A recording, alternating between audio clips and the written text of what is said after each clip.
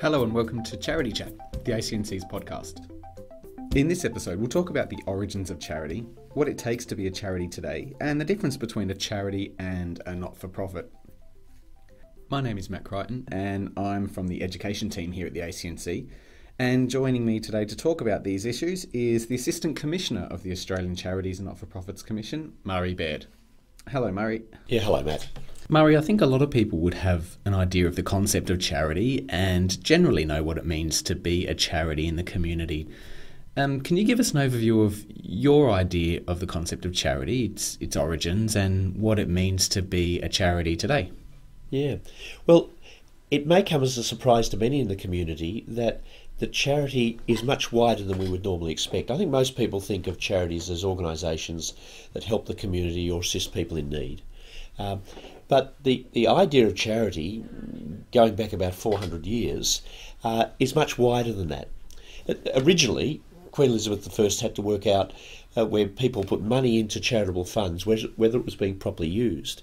So she gave some ideas in an Act of Parliament as to what we meant by charity. And these were, over time, distilled into four categories. The first category was the popular meaning. That was caring for people in need who were ill or disadvantaged. Right, what most people would associate with charity. Yeah, that's right. But it does go further because the second category is advancement of education. So education is seen as good for the community, and if it's done on a not-for-profit basis, schools and universities also fall within the concept of charity. Oh, okay. And I think that one is probably one that doesn't quite fit the regular conception of charity for many people. It's one that probably sits off to the side a little bit. Yeah, but I suppose if you think about it, a community is much better off if there is access to education.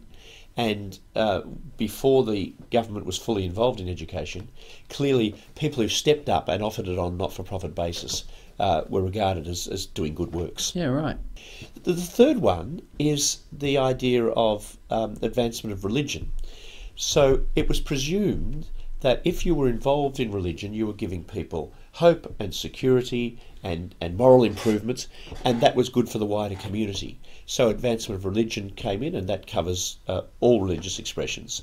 And then there was a grab bag of things that we thought were good for the community and we recognised ought to be charitable. And over the years, the big ones that emerged there were the safety and security of the community, the progress of the community and the encouragement of interesting enough, agriculture and business. We have a protection of the environment, and arts and culture were said to be good for the community. So they were just put in a fourth category of other things beneficial to the community. Right, so there was recognition that there were plenty of other things that benefited the community, but just didn't fit into those other three categories of charity that were available at the time. That's exactly right, yeah. And you mentioned that these categories came about over centuries. Has there been any further sharpening of the concepts of charity or even a codification of these charitable purposes since? Yeah, I think that's a good way of looking at what happened in 2013 when the Australian government, for Commonwealth purposes, set out in the Charities Act 12 charitable purposes.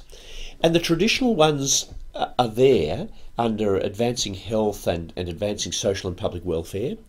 There's advancing education and there's advancing religion. But what it does in setting out 12 charitable purposes is tease out that fourth category that I talked about earlier. Yeah. And so we also find on that list advancing culture, reconciliation, mutual respect, tolerance, human rights, safety and security, animal welfare, the environment, and advocacy for charitable purposes.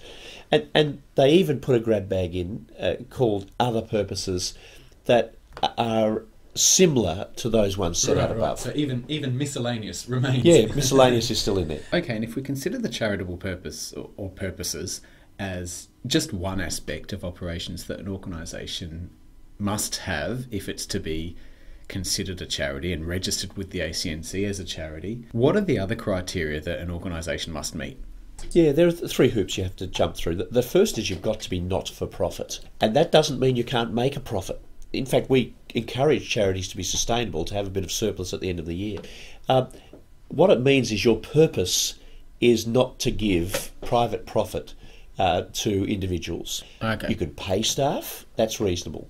You can, of course, give benefits to the people who are the objects of your charity, but you can't set out with the purpose of creating wealth for people. Right, so you can't be distributing any surplus that the organisation may come across to any members or anything like that. No paying dividends. Of course not. And the third hoop, Murray? Yeah.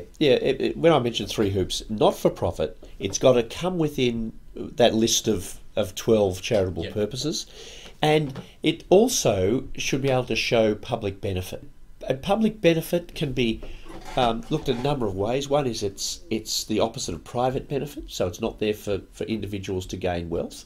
But also it has to show that there's something good happening in the wider community, and it's got to be more than just a small group or family group.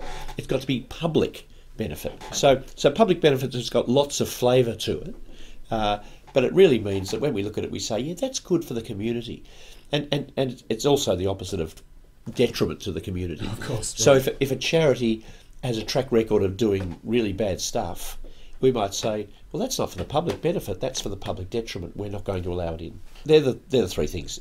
Got to be not for profit, got to have a charitable purpose, got to be for the public benefit. And are there any things that would strike a line through an organisation that wants to be registered as a charity? Are there any restrictions on what they can and can't do? Yeah, there are a couple of things called disqualifying purposes. And those disqualifying purposes is to have a purpose of doing things that are illegal. And that makes sense. We don't particularly want organisations to set up for illegality. And the other is not to cross the boundary into the political arena. Now, there's a lot of debate about where that boundary is, but the Charities Act helps us by saying it's the support or opposing of a political candidate or a political party. So that then makes you a political instrument instead of a charitable organisation. Okay. Right. That's not to say you can't be involved in the marketplace of ideas and express opinions as a charity on issues that will come up in the political process. But it's when you actually say to people, vote for this candidate, vote for this party, that's what we're on about. We're on about the furtherance of this party or the opposition to that party that really gets you into a different area. And how about an individual then? Could I register myself as a charity?